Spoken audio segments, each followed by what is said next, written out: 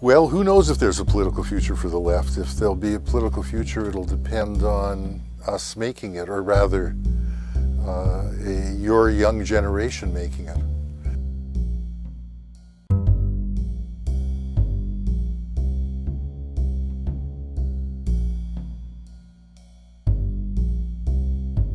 Well, I think what's happened in the UK and the US in the last 4 years is something that has not happened for 3 generations in those societies. There was a short bridge in those countries from Occupy.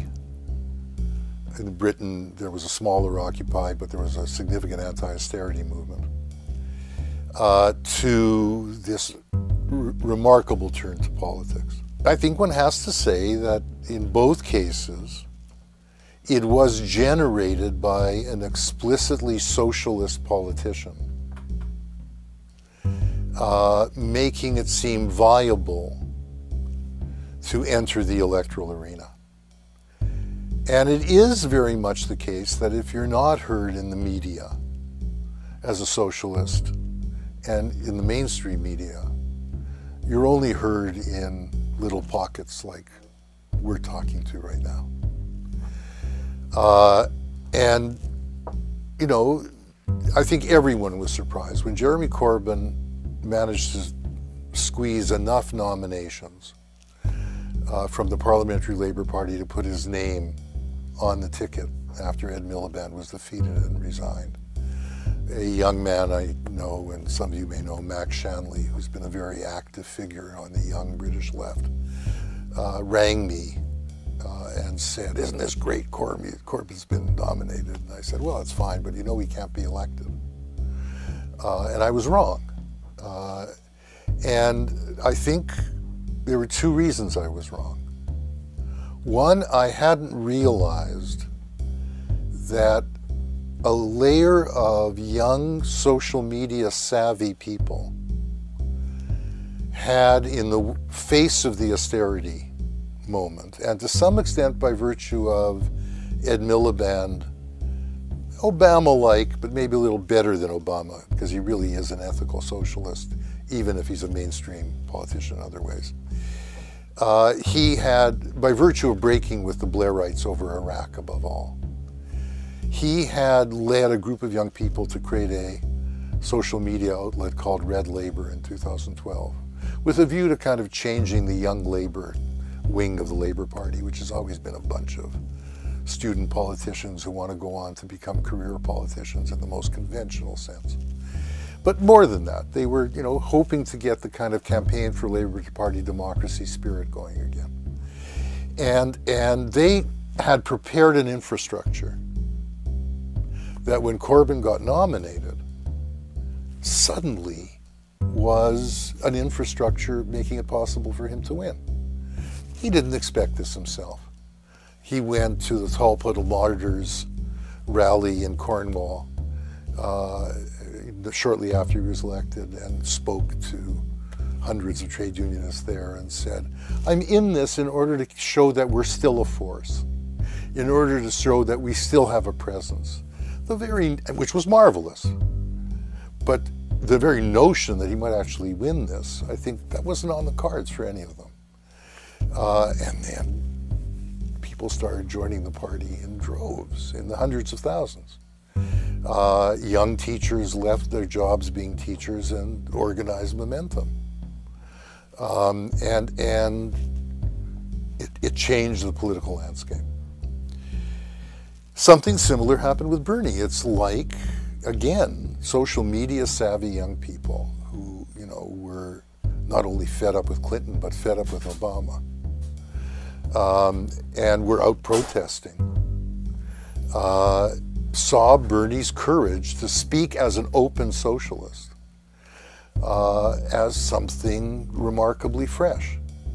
And this led the DSA, which had some 6,000 members, I think the average age was 68, right, to become now 60,000 members with an average age of 30. Now, are they just caught up in the electoral illusion. I mean, even if Bernie were elected, and he's not going to get, it's hard for him to get the Democratic nomination than to actually win the election. But were he to be elected, he'd be largely isolated inside the imperial American state in the White House.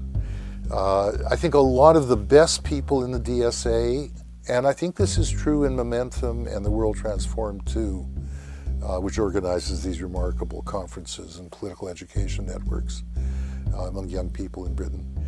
I think what they recognize is that, and I hope enough of them recognize this, is that while it's important to get the visibility that electoral politics gives you, and it's very important in the long run to see that as the only likely path into the state, that this is a long run process.